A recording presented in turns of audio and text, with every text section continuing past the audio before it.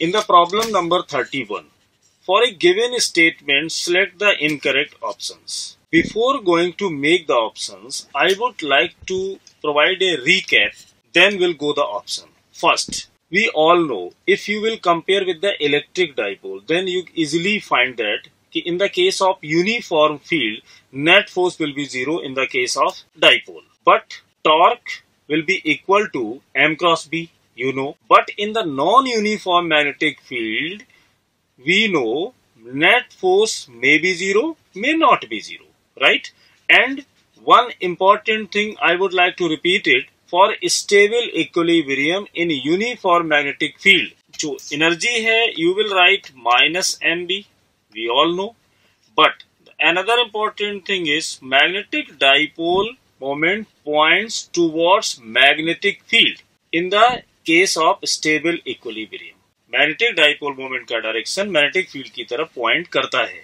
So now I am going to read the option and I need incorrect statement. First option is saying when a magnetic dipole is kept in a uniform magnetic field B, net force 0 and net torque will be this. Yes, this is true statement. When magnetic dipole is kept in non-uniform magnetic field, torque may not be 0. Yes, this is another true statement.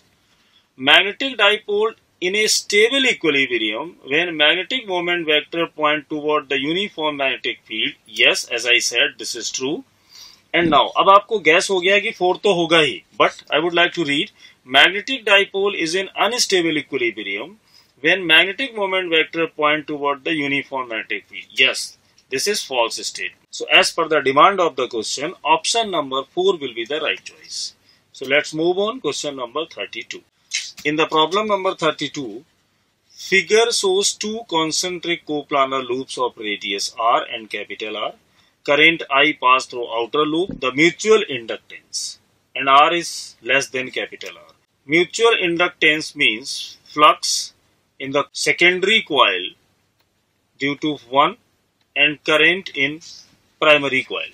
One coil current pass करेगा, उस current से develop हुआ magnetic field second में flux को change करेगा, then you will get the mutual inductance. So in this case you need two coils, primary and secondary. Current you will take primary coil and area you will take secondary coil. So if I go for the flux, we'll write B2, magnetic field in the secondary, and A1. So first I will write the magnetic field B2, and you know mu naught I upon 2R. Magnetic field due to the capital R ring inside the small coplanar loop. So mu naught I 2R, and I need area smaller one, pi R square. So this is the value of flux, phi 1, 2. But I need mutual inductance. So first, I will use this relation. So M is equal to mu naught I pi R square upon 2R divided by I, current. So I will cancel out. So by this manner, you can find mu naught pi R square divided by 2R. So option number 4 will be the right choice. So let's move on. Question number 33. In the question number 33, if instantaneous current in a circuit is given by 2 plus sine 100t cos 100t, where t is in second, A, then RMS value of resultant current in the circuit is. So we can solve this question very quickly because I am looking to find IRMS value. So first I am going to make a phasor diagram. Suppose in this equation 2 is there, so I am going to take 2 in x-axis. Suppose this is the phase 100t, because you can see 100t and 100t. Because the angle between or phase between sine and cos you know will be 90.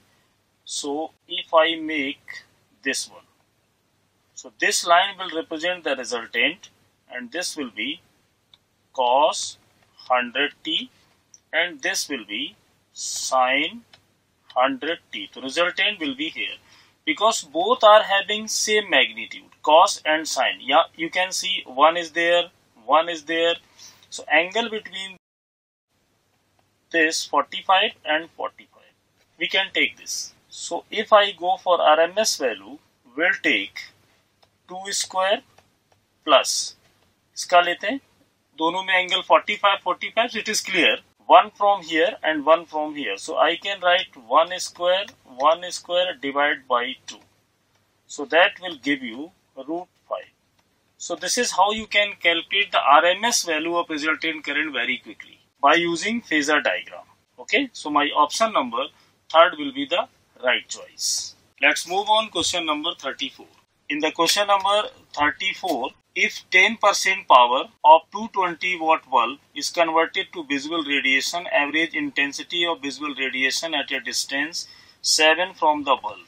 So you can solve this question very quickly by using the formula power upon surface area 4 pi r square. So first I need the power. The value of power you can calculate by, because question says 10% of 220 watt. So we'll write 10 upon 100 into 220 in place of power, right? And divide by 4 pi r. R is 7 square.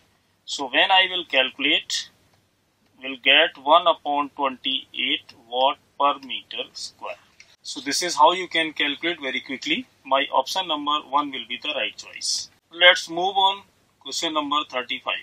In the question number 35, a plane mirror is inclined to horizontal at 60 degree. A ray of light is incident on the mirror at an angle of incidence 30. Angle which the reflected ray makes with horizontal is. Okay, suppose this is my point A and this is point O. This is O dash. So angle of reflection according to law of reflection, this will be 30. And if I consider this is B and this is P, right? So angle of reflection will be 30, but as per the diagram, angle O dash and OP will be 90. Angle O dash, O and P will be 90 because O dash is representing normal, right? So angle O dash OB will be 30. Hence, I can say the angle BOP will be 60. I am talking this, right? So this angle 60 is representing, so you can say reflected rays parallel to the horizontal, right? So angle 0 with the horizontal. So this is true. So I can say my option number third will be the right choice. So let's move on. Question number 36.